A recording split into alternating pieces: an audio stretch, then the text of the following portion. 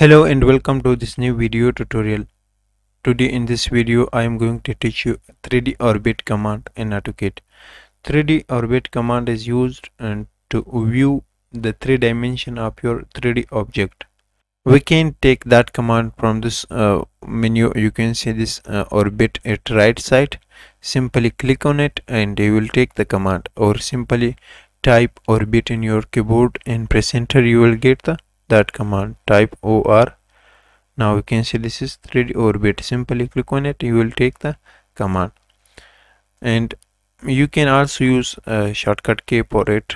Press shift and then press the middle button of your mouse and rotate it.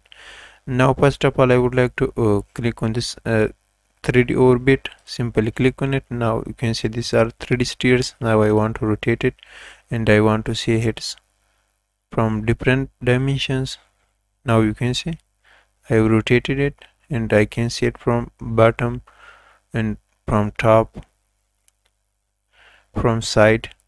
If any side you want, you can see from all these 3 dimensions, or simply press shift or press the middle button of your mouse and hold them and rotate. You can also use it.